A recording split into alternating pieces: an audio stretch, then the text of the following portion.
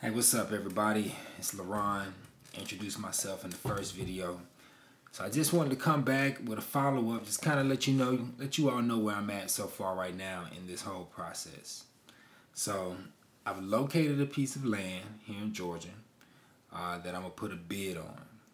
But the thing that's been confusing for me is I don't know whether I should go test the land first or if I should, put an offer in on it, just kind of tie it up. So really didn't have an understanding of how that was going to work and things. So what I did was, I reached out to my network, started calling around, see who knew some civil engineers. Maybe they've, done a project before, done some land development, and they can kind of help guide me in what direction I need to take to get this thing started, So called a few of my frat brothers, shout out to the bros, and he connected me with a developer that actually turns out to live pretty close to where I live. So I gave him a call, we chopped it up real quick. He was like, yo, meet me here.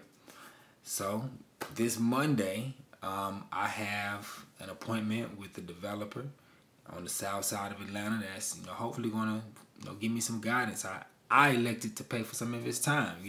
One thing you gotta understand is relationships is the name of the game. You do right by people and people do right by you. So that's what I did, man. Reached out on those relationships, offered to pay for some of his time. He said meet him at a location. That's what we're gonna do, and I'm gonna sit down, I'm taking my notes, I'm taking my ideas, I'm taking my vision with me, because I don't want to show up at this meeting empty-handed. So that's going down on Monday, and from there we're going to, hopefully leave with some guidance on what steps I need to take. Maybe I got to get a few contacts. Who knows? Sky's the limit. But this is just kind of the first step where we at. We got a piece of land thought out. We got a vision in our head. The belief is in our heart. Got to have that at all times. And, yeah, we put on our connections. I really don't know how frequently these videos are going to come, but I did want you all to get these first two. And that's what's up. So next, maybe I'll shoot a video letting y'all know how this meeting goes with this developer come Monday. Peace.